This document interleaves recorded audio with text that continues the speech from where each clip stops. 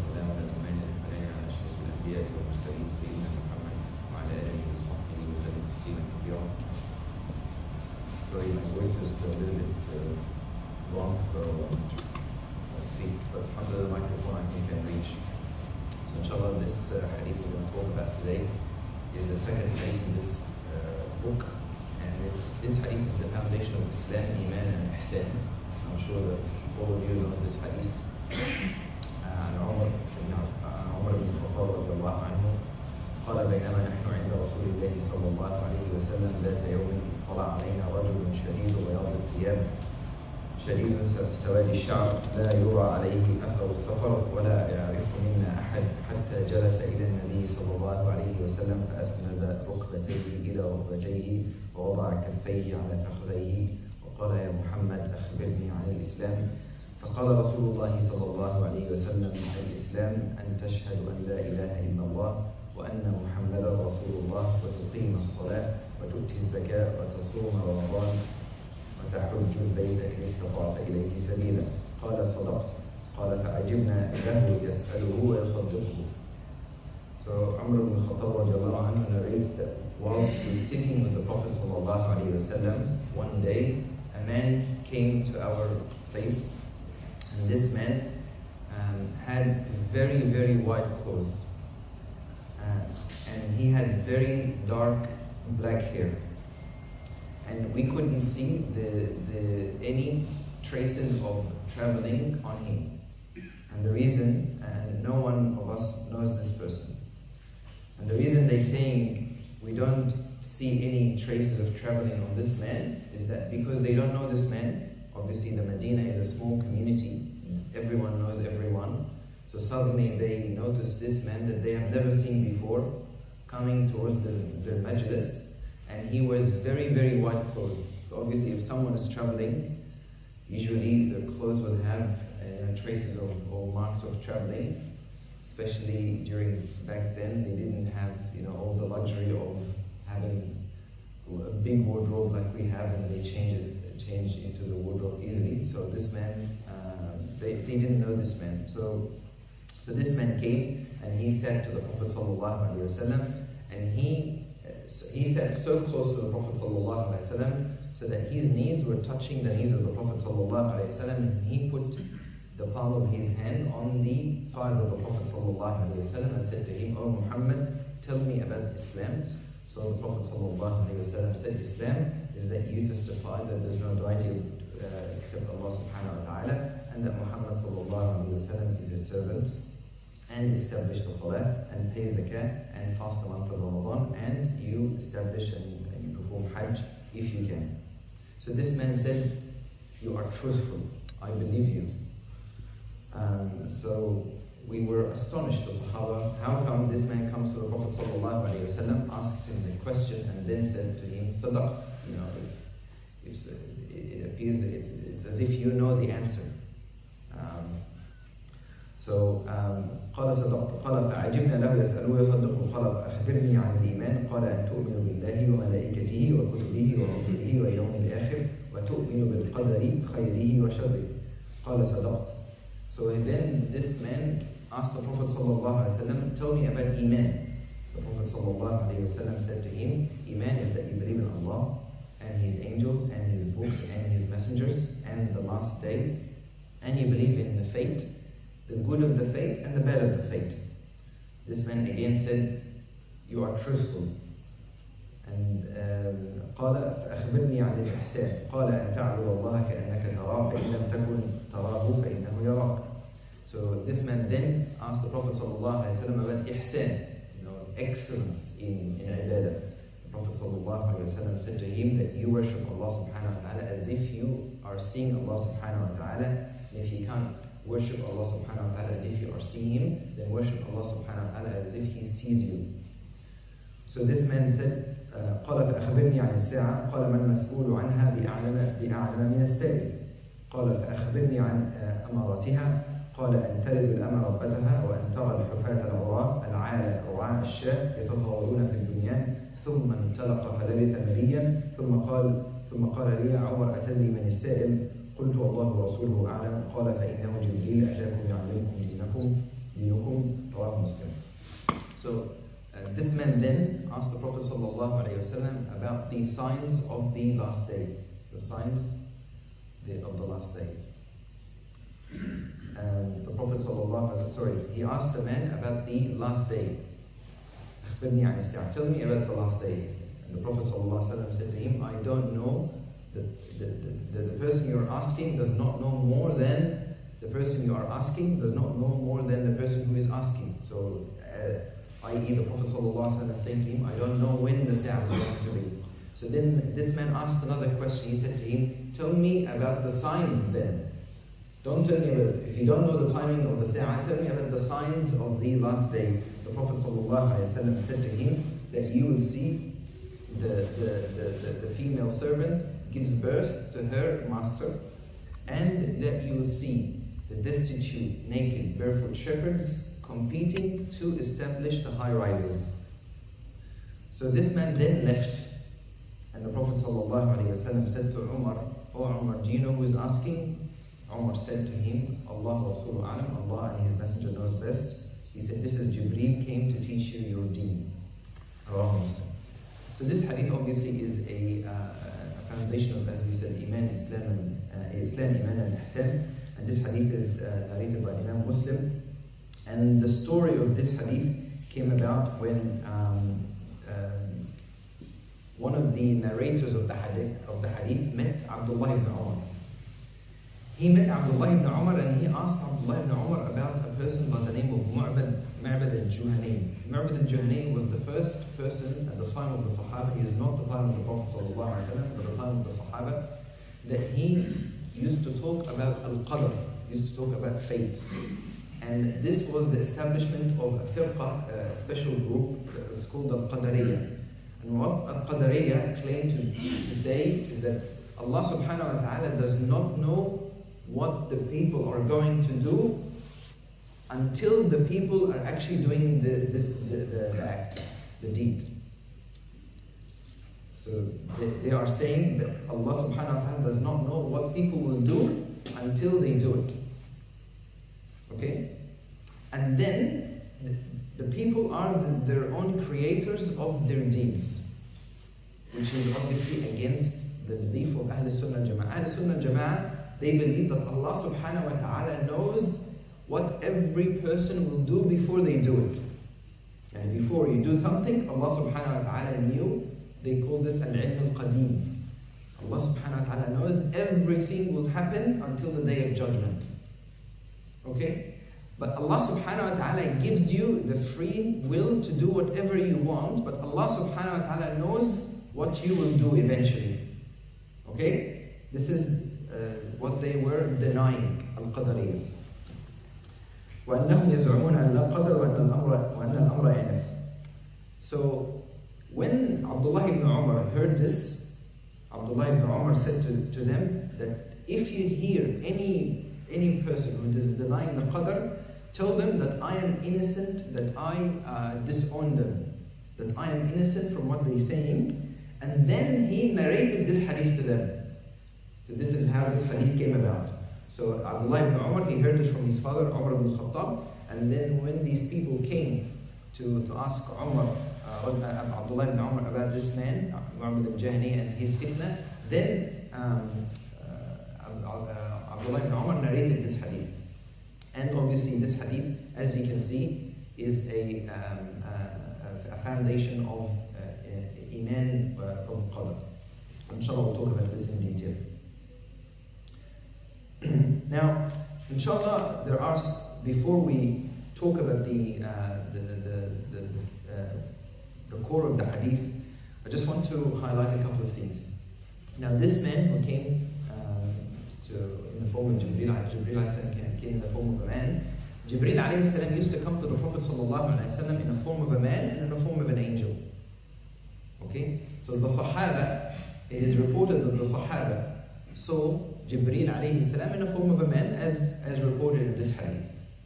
But we know from the sunnah of the Prophet sallallahu alayhi wasallam is that the Prophet sallallahu alayhi wasallam saw Jibreel alayhi salam in his form at least twice.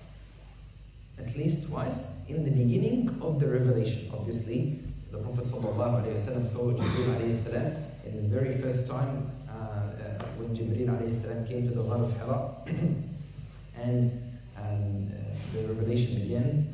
So this was the first time that the Prophet sallallahu alayhi wasallam saw Jibreel alayhi salam, and this is why the Prophet sallallahu alayhi wasallam was so scared and shaken, because imagine that you are, the Prophet sallallahu alayhi wasallam is making worshiping to Allah subhanahu wa ta'ala in i'tikaf in the Ghar of Hira, which is a very dark place. And if someone has been to Mecca and went to Ghar Hira, it's actually a fair bit of climbing you have to do in order to get there. So imagine at this time there was no lights, so it was very dark. And then the Prophet ﷺ all of a sudden seeing this being and shaking the Prophet ﷺ and saying to him, "Iqra," because the Prophet ﷺ was so shaken. And then the Prophet ﷺ ran to Khadija, and you know the story. He was scared, and Khadija said to him that Allah subhanahu wa ta'ala will never let you down because of all the good qualities and all the good things that you do. So this is, so the Prophet saw Jibreel alayhi salam in angelic form, and also the Sahaba saw Jibreel alayhi salam in the form of a man. It is also documented in the Sunnah that the Jibreel alayhi salam used to come in the form of a Sahabi, a very handsome Sahabi by the name of Duhayl al-Kalbi.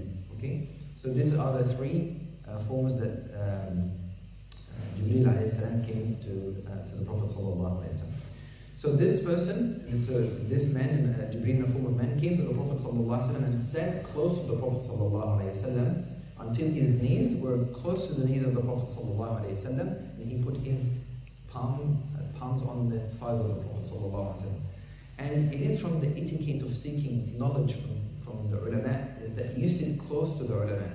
You sit close when you want to ask a alim question, is to sit close as possible so that you don't raise your voice. You know, this is the etiquette of halqatul ilm, is that when you are seeking knowledge, is that you sit as close as possible to the alim that you are seeking the knowledge from, so that you're not sort of shouting from the end of the masjid. So he came very close to the Prophet ﷺ and said to him, "O Muhammad, tell me about Islam." And the Prophet ﷺ said to him, "Islam an tashhadu an la ilaha illallah." This is obviously the very first pillar of Islam, is that you testify that there is no God worthy of worship except Allah subhanahu wa ta'ala, and that Muhammad ﷺ is his servant and messenger. وَتُقِيمَ الصَّلَاةِ. Tuqim as-salah here, establish the salah, is obviously the first pillar of Islam after the Shahada. And the salah is the difference between a Muslim and non-Muslim. The ulama differ in their opinions about the person who leaves the salah out of being laziness, out of laziness. Is this person still a Muslim or not? Tuqim as-salah, establish the salah, which means that you pray the salawat al-khams on time. Okay? Now, the ulama, as I said, they differ in opinion about whether the person who leaves the salah out of being lazy is a Muslim or not. They all agree in opinion that a person who says there is no such thing as a salah, that this person is a kafir, he's not a Muslim. But they differ in opinion whether the person who leaves the salah is a kafir or a Muslim. Imam al-Shafi'i, Imam Malik, Imam Abu Hanifa, so the majority of the ulama, they say that this person is still a Muslim, but he is the worst type of, lowest rank of Muslims, worst type of a Muslim. And he is committing a very major sin. Some ulama saying it's even worse than stealing and killing by leaving the salah completely. Okay? The Imam Ahmad ibn Hanbal, and the opinion of Imam Ahmad ibn Hanbal is this person is not a Muslim. The person who leaves the salah out of laziness. That's why salah is so important. And if you ever meet a Muslim who does not pray, it is very important that you talk to that person and try to talk to them about the grave danger that they're in. Because a Muslim who does not pray, according to the ulama, is either a Muslim or non-Muslim. In fact, Imam Ahmad ibn Hanbal, it is of his opinion, this is obviously the position has been adopted by a lot of the Saudi scholars, that this person cannot even be buried with the Muslims when they die. So this is very dangerous. Okay? So that's why establishing the salah is the most important thing for a Muslim after the Shahada. And the Prophet ﷺ said in the authentic hadith, الْعَهْدُ الَّذِي بَيْنَنَا وَبَيْنَهُمُ الصَّلَاةِ فَمَنْ تَرَكَهَا فَقَدْ كَفَرَ. That the covenant between us, the difference between us and them is salah. Whoever leaves the salah, he is committing kufr. So that's why Imam Ahmad ibn Hanbal and his students, they are of the position that the person who does not pray, even out of laziness, is not a Muslim. So why put yourself in these situations? So if you ever see someone who's not praying, tell them that they must, establish the prayer and give them advice, because this person is in great danger. And especially if this person is in your immediate family. If this person is in your immediate family or bigger family, then it is a duty on you that you tell this person about the importance of salah. Okay? And this is obviously from the Amr al-Ma'ruf and Nahy al-Munkar. This is very important. وَتُؤْتِي الزَّكَاء, obviously paying zakat is an obligation of Islam, and that's why it's an obligation on every Muslim to know their zakat. That's why it's an obligation. A Muslim cannot say, I don't know how to pay zakat. They must have the knowledge on how to pay zakat on your money. And if you don't know, it's very important for you to ask. Sometimes the paying zakat is on the money that you have is easy. People know it's 2.5% every year, but still people don't know. What about jewelry? Do I pay zakat in gold, or do I pay zakat if I have a farm and it produces produce? All of these things, it's very important for a Muslim to know the ahkam al-zakat, so that they can give their duty to Allah subhanahu wa ta'ala in their money. وتصوم رمضان, fasting the month of Ramadan. وتحج البيت إن استطعت إليه سبيلا, obviously, fasting the month of Ramadan and performing the Hajj if you can, physically and financially. And this is very important for Muslims, that they do not delay the Hajj. Do not delay the Hajj. When we had COVID and Hajj and Umrah were affected, people didn't know whether we're going to go back to doing Hajj and Umrah normal again. Okay, so it's very important for a Muslim to take advantage of their time, take advantage of their wealth before they become poor, and their health before they become sick, their youth before they become old. Don't delay Hajj and say, I'll perform Hajj when I get to 60. Who knows if you're going to get to 60 or not. And subhanAllah, Hajj is getting expensive by the day. So every single person, as soon as you have the means to perform Hajj, do it immediately and do not delay the Hajj. So these are the first part of this hadith, where Jibreel alayhi salam came and asked the Prophet sallallahu alaihi wasallam about Islam. And in Islam, the Prophet sallallahu alaihi wasallam, when Jibreel alayhi salam asked about Islam, as we talked about, all of these acts are the acts of the Islam that the Prophet ﷺ has mentioned in the hadith, is obviously part of Islam. These are the foundations of Islam. There are so many acts of Islam that you do with your hands, with your tongue, are also considered from the Islam, as the Prophet ﷺ says in the authentic hadith, "Al-Muslim man salima al-Muslimuna min lisanihi wa yadihi." That a Muslim who is, the definition of a Muslim, who the other Muslims are safe from his hand and tongue. That means that you are, when you're dealing with your Muslim brothers and sisters, that you establish a special etiquette and behavior in controlling yourself and controlling your tongue and what you say to your Muslim brothers and sisters. And also, it is reported in the Sahih Bukhari and Muslim that a man came to the Prophet ﷺ and said to him, "What ayyul Islami khayr?" What acts of Islam are better and good?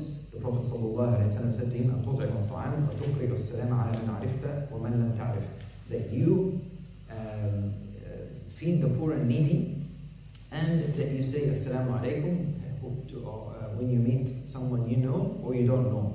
And this is a very important sunnah. If you know that someone is a Muslim, is that you say Assalamu alaikum. You say Assalamu alaikum, and not just to the people you know, you say Assalamu alaikum to the people you don't know. Obviously in a non-Muslim country it's not always easy to identify Muslims, but you know, if you know that a person is a Muslim and even that you don't know this person is from the Sunnah, that you say Assalamu alaikum to that person. Then when Jibreel alayhi salam came asked the Prophet sallallahu alaihi wasallam to tell him about the Iman, the Prophet sallallahu alaihi wasallam said, you believe in Allah subhanahu wa ta'ala and the angels and the books. We obviously believe in all the books before the Quran, the Injil and the Torah and the Zabur, all of these books that were revealed by Allah subhanahu wa ta'ala on the previous prophets, we believe in them, and we are the only nation that believe in all the books. Alhamdulillah.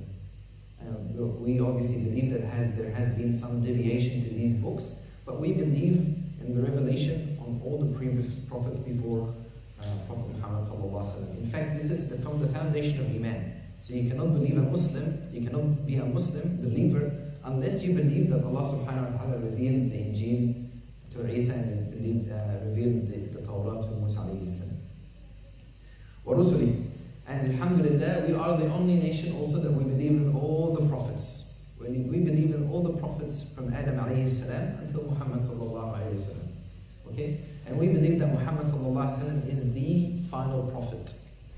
Okay, so we believe in Isa alayhi salam. And sometimes, you know, when you talk to Christians and you tell them that we believe in Jesus, some of them don't know that we believe in Isa alayhi salam. So it's very important that you talk to you know, the colleagues, if you have a chance, about the faith of the Muslims. I was once speaking to my colleagues a couple of years ago, and they didn't know that Muslims believed in Jesus. Obviously, we believe in Isa alayhi salam in a different way, but it makes sense to them. When you tell them that we believe in Isa as a man, Wallahi al-Azim, it makes sense to them that Isa alayhi salam is a man. Because they always have these questions. How come Isa is God and then the Son of God, and he's making supplication to God in the Injil, and then he died? How come a God dies? And all of these things, it's very confusing to them. So when you tell them about Islam, and that the fact that we believe that Isa alayhi salam is a prophet from Allah subhanahu wa ta'ala, a human being, it makes sense to them. So we believe in all the prophets, and we believe that Muhammad sallallahu alayhi wa sallam is the final prophet. And that's why anyone who would come and say there is a prophet after the Prophet sallallahu alayhi wa sallam, then this person is not a Muslim. If someone wants to come and say there is a prophet, like, you know, Mirza Ghulam Ahmad, or, you know, whoever, if they say we believe that there's a prophet after Prophet Muhammad, and this person received a revelation from Allah subhanahu wa ta'ala, then this person does not qualify to be a Muslim, and is not buried with the Muslims. Okay, even though that this person might, you know, look like a Muslim, unless they believe that Prophet Muhammad sallallahu alaihi wasallam is the final prophet. There's no other prophets after Prophet Muhammad. This person is not Muslim. وَالْيَوْمِ الْآخِرِ, and you believe in the last day. Obviously, even Hisab, Allah subhanahu wa ta'ala will bring people to accountability. You know that Allah subhanahu wa ta'ala is Ghafur Rahim, but also His torment is severe. نَبِّئْ عِبَادِي أَنِّي أَنَا الْغَفُورُ الرَّحِيمُ وَأَنَّ عَذَابِي هُوَ الْعَذَابُ الْأَلِيمُ. Surah Al-Hajj. Allah subhanahu wa ta'ala says, tell my servants, O Muhammad, that I am Ghafur Rahim, I am merciful, I am ever forgiving. And tell them that my torment is the severe torment, severe punishment. Okay, so Allah subhanahu wa ta'ala established al-yawm al-akhir, the last day, so that He brings people to accountability. وَتُؤْمِنُ بِالْقَدَرِ خَيْرِهِ وَشَرِهِ. And you believe in the fate, in the good of the fate and the bad of the fate. Now, believing in the fate, obviously we believe that Allah subhanahu wa ta'ala knows all the actions of the ibad, all the actions of the servants, of the people, before they do it. Okay, so Allah subhanahu wa ta'ala knows what are you going to do and how are you going to act, and whether you'll be a Muslim or non-Muslim, and what you're going to be doing in your life. All of this Allah subhanahu wa ta'ala knows. But Allah subhanahu wa ta'ala gives you free will. You can do whatever you want. Okay, so Allah subhanahu wa ta'ala does not force you to do a certain action. You choose. Okay, but you take the consequences of your actions, and Allah subhanahu wa ta'ala knows exactly what direction are you going to take. Allah subhanahu wa ta'ala created us, and He knows our actions before we do it, and knows which actions we're going to do it, and what are the consequences of our actions. Okay? So this is the faith. But also, another dimension of believing in the faith is that whenever something good falls upon you, or evil falls upon you, that you say Alhamdulillah. This is the Rida bil-Qada. So we believe in the Qada, we believe in the Qada of Allah subhanahu wa ta'ala, and Qadr, we believe in the judgment of Allah subhanahu wa ta'ala, we believe in the Qadr, and we are pleased with the judgment of Allah subhanahu wa ta'ala. So whatever Allah subhanahu wa ta'ala decrees upon us, we should be pleased as Muslims. The Prophet ﷺ says in authentic hadith that it is amazing the affairs of the Muslim, the believer. If something good befalls upon him, he will say Alhamdulillah, and it will be good for him. But also if something evil befalls upon him, if something bad happens to you, then you display sabr, you display patience, and that will be good for you. So whenever Allah subhanahu wa ta'ala gives you a tribulation or calamity, you say Alhamdulillah, you believe and you are pleased with the qada of Allah subhanahu wa ta'ala. Qadr of Allah subhanahu wa ta'ala. Okay? You have someone in your family who passed away, or you have someone, something bad happens to you. You don't say to Allah subhanahu wa ta'ala, why Allah you do this to me? This is from the jaza, this is from the su'il adab with Allah subhanahu wa ta'ala. This is from being ungrateful to Allah subhanahu wa ta'ala. Okay? So you believe in the qada, you believe in the qadr, you believe in the orders of Allah subhanahu wa ta'ala and the decree of Allah subhanahu wa ta'ala, and you are pleased with it. You see our brothers and sisters in Gaza and Palestine, and you see the display of saying Alhamdulillah, inna lillahi wa inna ilayhi raji'un, in situations where, subhanAllah, you don't know what are you going to say or do if you are in their situation. But subhanAllah, Allah subhanahu wa ta'ala has given them iman, and has given them the thawab, and has given them the sabr. May Allah subhanahu wa ta'ala give them sabr, may Allah subhanahu wa ta'ala alleviate their pain, and may Allah subhanahu wa ta'ala give them a reprieve from their suffering and what they're going through. So, and then the Prophet sallallahu alayhi wa sallam, Jibreel alayhi salam asked the Prophet sallallahu alayhi wa sallam about the highest level of Islam, which is ihsan, excellence in prayers. Now, why did Jibreel alayhi salam ask all these questions? Obviously, the answer comes in the end of the hadith, where the Prophet sallallahu alaihi wasallam is saying to Umar ibn Khattab that Jibreel has come to teach you your deen, the Islam, the Iman, and the ihsan. What is ihsan, and why do we aim for ihsan? Islam teaches you to always aim for the most high of things. The Prophet sallallahu alaihi wasallam teaches you, when you ask Allah subhanahu wa ta'ala for Jannah, that you ask for Firdaus al-A'la, the highest level. The Prophet sallallahu alaihi wasallam and Allah subhanahu wa ta'ala teaches you, when you are a Muslim, that you aim for ihsan, the excellence. What is ihsan? Is that you worship Allah subhanahu wa ta'ala and you are conscious that you are seeing Allah subhanahu wa ta'ala, or if you can't get to that level, that Allah subhanahu wa ta'ala is watching you. Now, if you know that Allah subhanahu wa ta'ala is watching you, then you will be restrained in what you do. You'll be avoiding the prohibitions of Allah subhanahu wa ta'ala, and you'll be doing the orders of Allah subhanahu wa ta'ala, because you know that Allah subhanahu wa ta'ala is watching, and you have this feeling that Allah subhanahu wa ta'ala is watching you. And that's why the worshipping of fasting, that's why fasting, the Prophet sallallahu alaihi wasallam said about fasting, is that the hadith al-Qudsi, that Allah subhanahu wa ta'ala says that all the acts of the son of Adam is for them, except when it comes to fasting, it's for me, and I will reward him accordingly. Why? Because fasting is a particular ibadah that teaches you to monitor Allah subhanahu wa ta'ala, and teaches you that Allah subhanahu wa ta'ala is monitoring you. Fasting, no one can tell whether you ate or drank. No one can tell except you. If you have closed doors and in Ramadan, no one would see if you eat or drink. But you don't do it because you know that Allah subhanahu wa ta'ala is watching. When you get up for Qiyamul Layl at night to pray to Allah subhanahu wa ta'ala, no one is watching. except Allah subhanahu wa ta'ala. So you do all these acts, and that's what Qiyamul Layl is better performed at home. That's what Qiyamul Layl is always better performed at home, because it is best for this ihsan. It's best for prevention of showing off.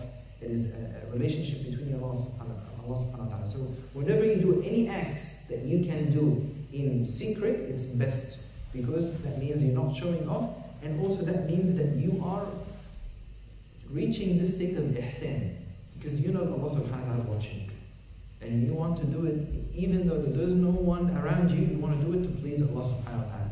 So this is the level of ihsan. You know, Allah subhanahu wa ta'ala, the Prophet sallallahu alaihi wasallam also says in the authentic hadith, Allah subhanahu wa ta'ala loves when you do something that you do the best of something. When you do any act, that you do the best of this act, whether it's your work, whether it's your any field that you're doing, and obviously in the ibadah. The ibadah, when you're doing the ibadah, you reach the level of ihsan. When you're doing any other acts, you also reach the level of excellence. Islam teaches you at doing anything that you do it in the best possible way. And then you believe قال فأخبرني عن الإحسان قال أن تعبد الله كأنك تراه فإن لم تكن تراه فإنه يراك. So this is the level of ihsan, which is a level that every Muslim should aspire to and always strive to achieve this state of ihsan. Inshallah, we'll stop here. So inshallah, next week we'll continue this hadith. Jazakumullah khairan.